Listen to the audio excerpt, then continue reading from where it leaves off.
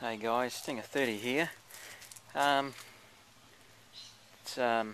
just wanted to do a quick review on, not the Shoei, not that one. I've just brought it as just as a reference. This one. It's a KBC helmet. This fella is a vr-1x helmet it is. I've had this fella now for about a week. The paint style on this fella is actually 777. It says 777 down the back. As you can see, it's even got the Australian standard sticker on the back.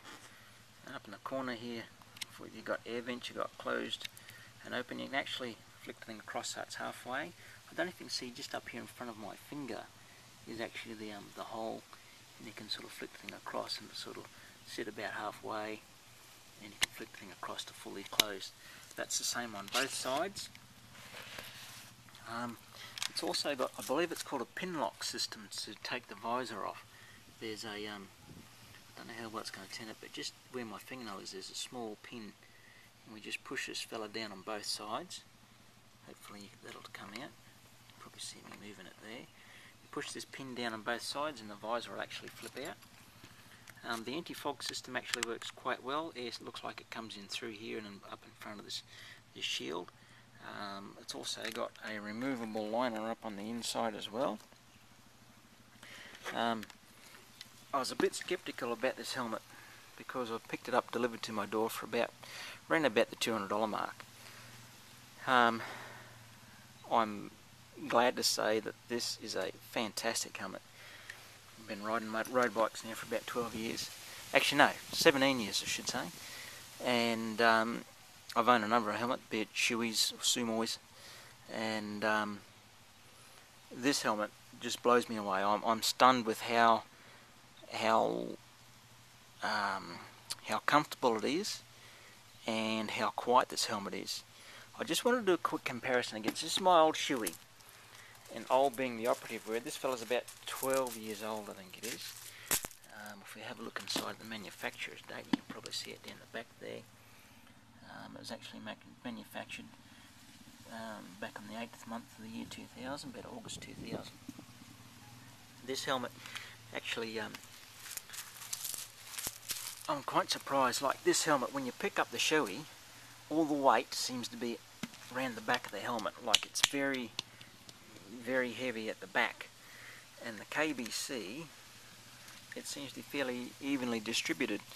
In fact, when I got the KBC, and I held both the Shoei and the KBC together, I honestly thought that the Shoei was heavier.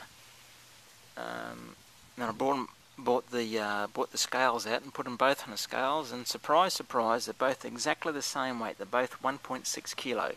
It's just the way that they're actually the weight is distributed across the helmet. The KBC seems to be distributed much more evenly than what the Shoei is. But mind you, it's 12 years old. I honestly don't know if you can buy these things anymore.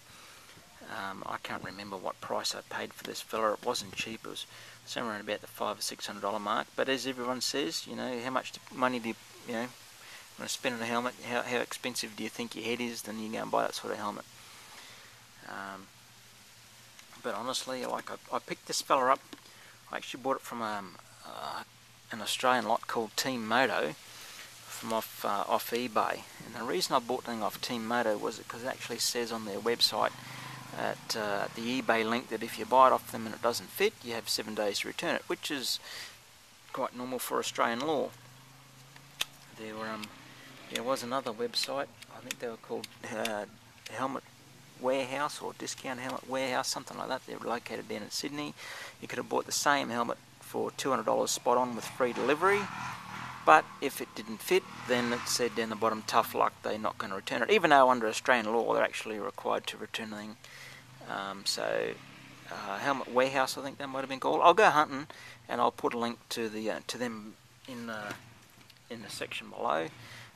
So I won't be buying off them. I much prefer to buy my stuff off Team Moto, because at least with Team Moto, at least they'll actually conform to Australian law, and if it doesn't fit, just return it to them. But having said that, as I said, I've had this helmet now for just over a week, and I absolutely love this helmet. It's the vr-1x.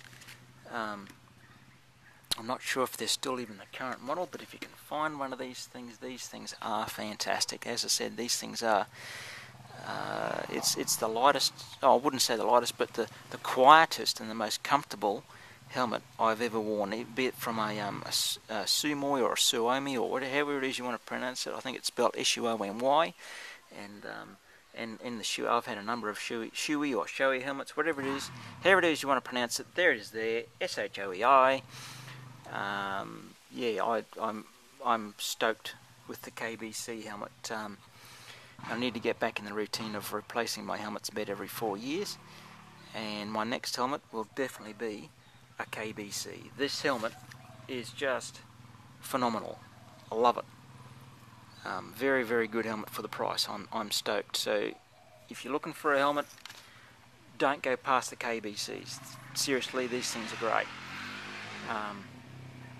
And they got some pretty cool graphics and stuff on there too. And I don't know if you can see or not, they're actually all around here is actually reflective, and all the paintwork is actually reflective as well. Just got flicks of glitter and stuff in here, which will come in handy at night time, I suppose. Just a little bit of extra reflection, just sort of make you stand out a little bit. With all the cage drivers going around that love to drive around with their bloody thumb up their bum and their brain in neutral, and can't be bothered to look for motorcycle riders, and you know, every little bit helps, I suppose. So yeah, if you want a helmet, KBC, I highly recommend it. This is the vr-1x helmet, and I highly recommend it. Cheers.